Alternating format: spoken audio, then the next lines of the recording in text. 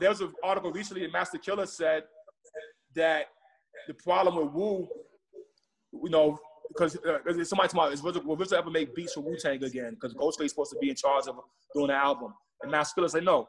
If I would only let Master Killer said RZA should do it because, but if he do it, he has to do it. He has to do it how we used to do it, which is we all was there. You know what I mean? We let's let him.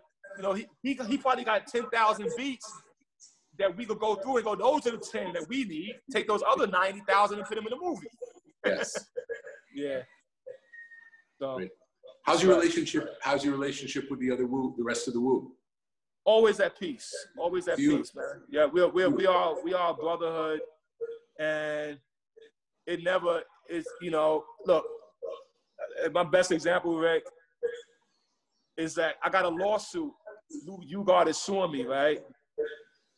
And it's this lawsuit been going on for about 3 years now, maybe 4th year. And we was in Australia last year. They did a Wu-Tang tour in Australia, Sydney Opera House. And he gets there, and his credit card isn't working. And so I put my credit card, put him in a suite, take care of everything for him. And then Jill's just like, only Wu could do that. This nigga suing you, and you feeding him and lending him money. Like, yeah. I said, they're doing his business. I love this motherfucker. I love my brothers, man. And we have that, you know, we have that love for each other.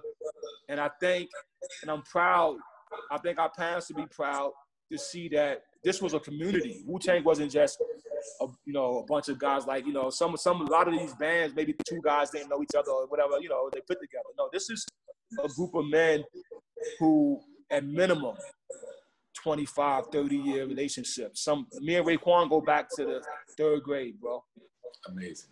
Yeah, so that's a blessing, and it's and that part of it permeates and seems to, you know, trump anything else.